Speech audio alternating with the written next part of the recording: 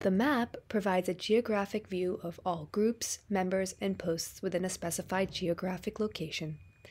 This is a key part of Hylo, as a big part of the platform is place-based organizing. You can zoom in and out of the map by scrolling on your mouse or trackpad, and can move around by clicking and dragging.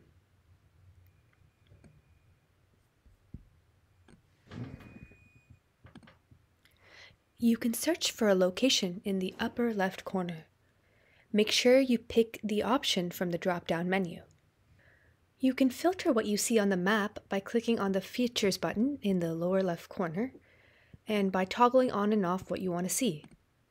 Say I want to see the events happening in San Francisco. There you go. A cool feature with the map is that you can save a map view so that there are notifications when there are new posts in that region. Say I want to be notified when there are new events in San Francisco.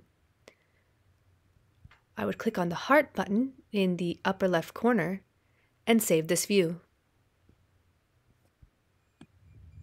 You can view your saved mapped searches by navigating to your account settings by clicking on your photo icon and navigating to saved searches, where you can also delete a map view.